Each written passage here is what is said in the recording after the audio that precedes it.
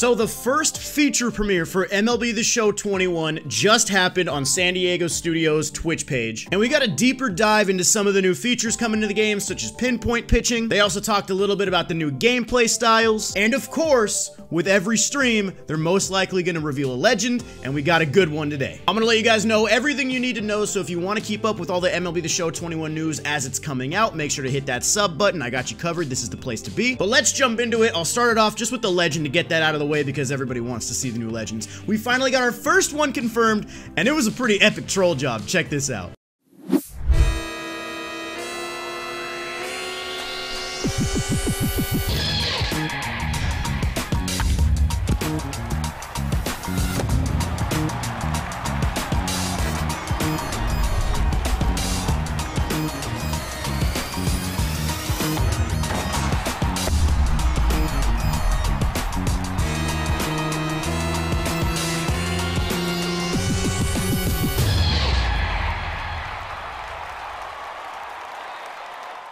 Yeah, y'all thought it was probably gonna be Jeter at first, huh? Hey, Soriano is dope though. He's been a guy that a lot of people in the community have been asking for. You could do multiple teams with a card of his. Soriano is gonna be sick. He's gonna be a very fun card to use. I'm excited. We finally got our first official legend confirmed. So that's fun. We can be excited about that. But let's talk about the actual features and the gameplay and the stuff they talked about in this video. A majority of this video focused on the new pitching mechanic, which is gonna be called pinpoint pitching. And this is the one we saw a couple weeks ago on the first coach video, where it basically looked like MLB 2K's pitching meter. Now, there's obviously more that meets the eye, and if you played the tech test, you kind of saw a little bit of how this new mechanic worked, and it's definitely a learning curve, but I'm gonna let this clip play where they explain it a little bit, and I'll give my thoughts and my opinions on it as well. So the first thing you're gonna notice as you aim your pitch, that arrow and circle on the bottom will move left or right in relation to the ball placement within the zone. And this location will be important when you finish your pitching motion. Next, you're gonna see the preview inside the interface.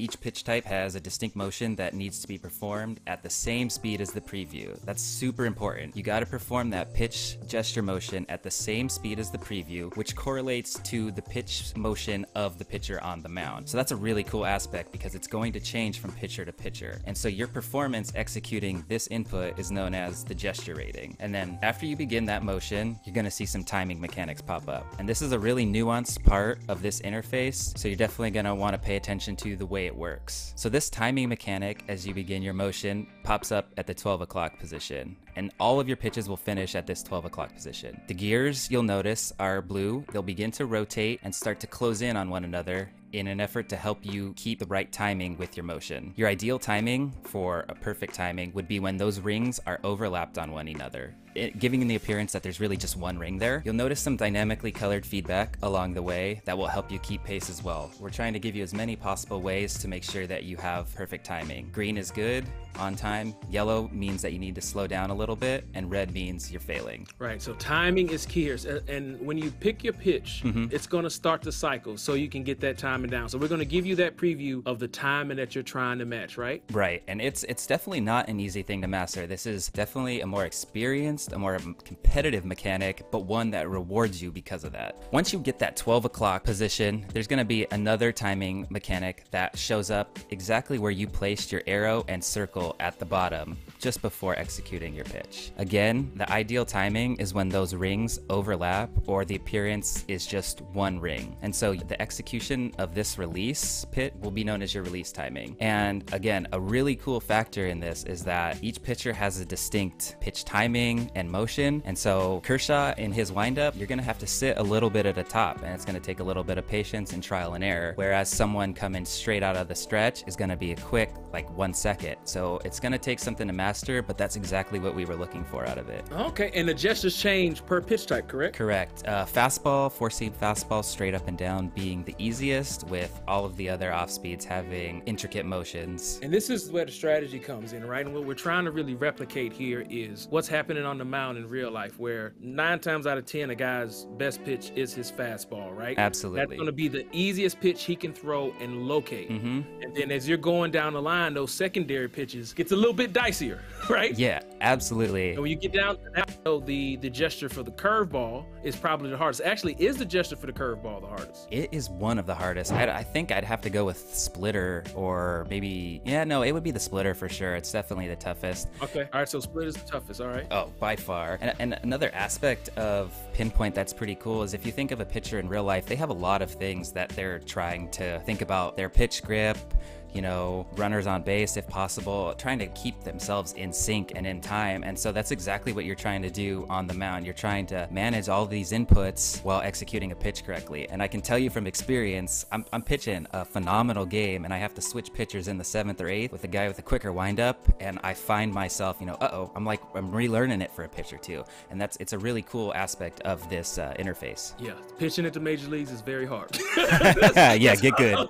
That's why those guys make the big bucks. Yeah. So I know that might sound kind of overwhelming and it might not fully make sense, especially if you didn't play the tech test. But as somebody who played it and somebody who spent a couple hours with it trying to get it down, I'm telling you, when you finally get the hang of this new feature, it's gonna make pitching very nice. It is definitely a learning curve, and it's definitely something that's going to take some time getting used to, especially considering there's a lot of pitchers that have different timing and different wind-up motions, and there's going to be a bunch of little variables in there, but I'm telling you, when you get it down, this is going to be the way to pitch, especially in a competitive online environment, which is what I play. And they actually did a little bit of gameplay with it as well. Check this out. All right, so we are jumping into gameplay here, looking at Snellzilla pitching in that great new San Diego Padres uniform. So we have swing analysis. We also have pitch analysis. Or is it even called pitch analysis, Kyle? Yeah, you know what? You can call it pitch analysis, Simone. Well, I'm okay with that. Okay, so what is pitch analysis? What are we looking at that's popping up on the left side of the gesture? Okay, so what you're seeing in descending order is your gesture accuracy grade, your release timing grade, and your direction grade. Each box will change colors dynamically depending on your result, with green being good, yellow okay, and red has failed. And we're trying to give you as many possible ways to absorb this information, whether it be colors or actual numbers, to interpret how you're doing and performing the mechanic. Right. And so in that top accuracy box, you're gonna see that we display your percentage accuracy for performing that specific gesture. There's some different thresholds between fastballs and off speeds that you can be aware of. In that second box is our timing portion, and we're displaying within hundredths of a second, and we let you know if you're early or late. And I should also take note on the accuracy portion, we also do let you know if you're going too fast or too slow. So another chance for you to see how you're performing on that mechanic. Right, so as you're pitching in real time, we're giving you feedback so you can get better in real time as you're trying to strike guys out and induce ground and fly balls, right? Mm-hmm. You got it. And then that bottom portion right there is your direction grade, and will tell you how many degrees off you were of your intended target. Right, and was that a perfect I saw? Is that perfect pitching now? There is perfect pitching. Is it perfect pitching in only pinpoint, or does it transfer to the other interfaces? Nope. Hey, that's par for you. We got it on all three of those: pinpoint, analog, and meter. That is awesome. And again, yes, pinpoint pitching is the most complicated. It has the biggest learning curve, but it is also the most accurate. So the best competitors in MLB The Show 21, this is the pitching interface you're going to want to try to master, right? Totally. It definitely is. It comes with its challenges, but it rewards you because of them. So, you know, I'm using it, I'll tell you that. So you see how it works, you see the different pitches they were throwing. Each pitch has its own unique little motion, and there's a lot of moving parts that are going through this new pitching mechanic. But one thing that you might have noticed during that is the person controlling the pitching was getting some perfect pitching releases. Obviously, perfect hitting was added into the game this past year. It was, in my opinion, a pretty good improvement. But as people were playing the game, a lot of us couldn't help but think, man, if we have perfect hitting, it'd be really nice to have perfect pitching as well. And that's huge because you guys know, you play the game, you know sometimes when you're using something like analog, you could hit your spot pretty close to where you need it to go, and it'll kind of just float, or like a changeup won't drop, a curveball doesn't have great break. It just feels like there's a lot of randomness when it comes to the pitching in this game, and in theory, this should help. So obviously, there is a lot to talk about with pinpoint pitching, and you know, you can break it down as much as you can, but it's just gonna make a lot more sense to you when you actually get your hands on the game and you're able to pitch with it. So it's definitely something I'm excited for. It's definitely something that I'm gonna be using. Now, they did briefly touch on check swings as well, because check swings were obviously a big problem for MLB The Show 20. And basically what they said is that check swings this year are going to be way less forgiving. So if you're a guy who likes to check your swing on a ton of pitches, you're probably going to get called for more strikes this year. And they also said that they took discipline out of the equation, so that no longer will have an impact on the ability to check your swing. That all sounds great to me because, you know, sometimes when you have the ability to just check your swing whenever you want to, there's no reason to have an actual approach at the plate. It's just all pure reactions. You know, you're not really looking to hit a fastball or anything like that. It's just all pure reaction at that point. So with check swings being called more for strikes, that should make it a little bit better. And they also briefly touched on the new gameplay styles, the casual, simulation, and competitive, but we kind of understand what that means. Casual is a pick up and play experience, simulation is a simulation Major League Baseball experience, and competitive is head-to-head user stick skills, user input matters most. So there's not really a lot to break down there. And the last thing I want to touch on in this video breaking down this feature premiere is the improvements to custom practice. Custom practice is a really cool mode where you can go and basically put any situation you want on the field and you can hit or pitch with that situation live. The cool things they've added this year though is that if you're going to batting practice, you can actually choose exactly which pitches you want to see in which location from any pitcher in the game. So if you're having trouble hitting high and away fastballs from Aroldis Chapman, jump in custom practice, put Chapman on the mound,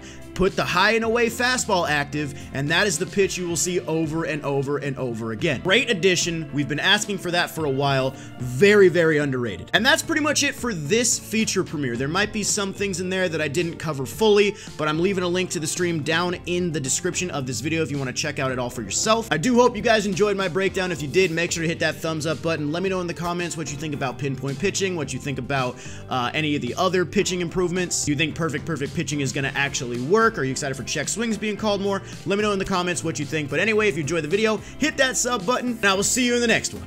Peace.